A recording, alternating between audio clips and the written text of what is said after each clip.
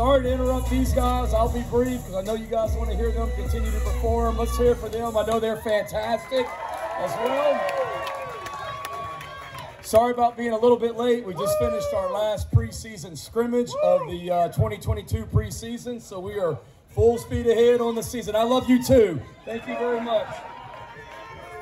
But there's a ton of energy and a ton of excitement right now about Gamecock football and Gamecock athletics. An event like this and all of you coming out is just another example of that. So I appreciate you, and I'm grateful for you and the energy and excitement that you create. Because people talk about the energy in the football program right now, and there is, but it's because of you and Gamecock Nation and the energy that you guys create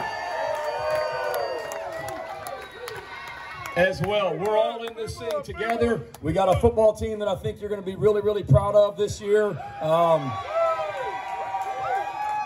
These guys, they continue to get better. They love to work. They love to compete. We just had a heck of a scrimmage over there in the stadium. It's a fun group to be around, and they're very, very hungry. Everybody's excited about what we did last year, but no one is even close to being satisfied with winning 7 wins, winning 7 last year as well.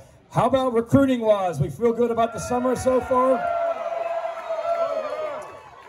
It's been a great start, and it is just a start. We got some fantastic visitors that'll be coming in for our home games throughout the season, so we need you guys to continue to make Williams-Brice Stadium the home field advantage that it is, not just for our team, but for future players as well that are here recruiting also.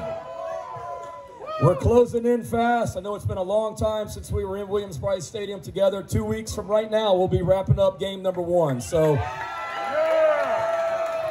cannot wait, cannot wait. We're so excited about this upcoming season. We got some fantastic young men in this program. I know some of them were here today and you had a chance to visit with. Excited about coaching them. Love being the head coach at this university. Love being your head coach. We are just getting started with what we're going to do here, and make no mistake about it. The climate in our facility is hot right now. But the culture is a hell of a lot hotter and only getting stronger. We will see you in 2 weeks. Go Gamecocks!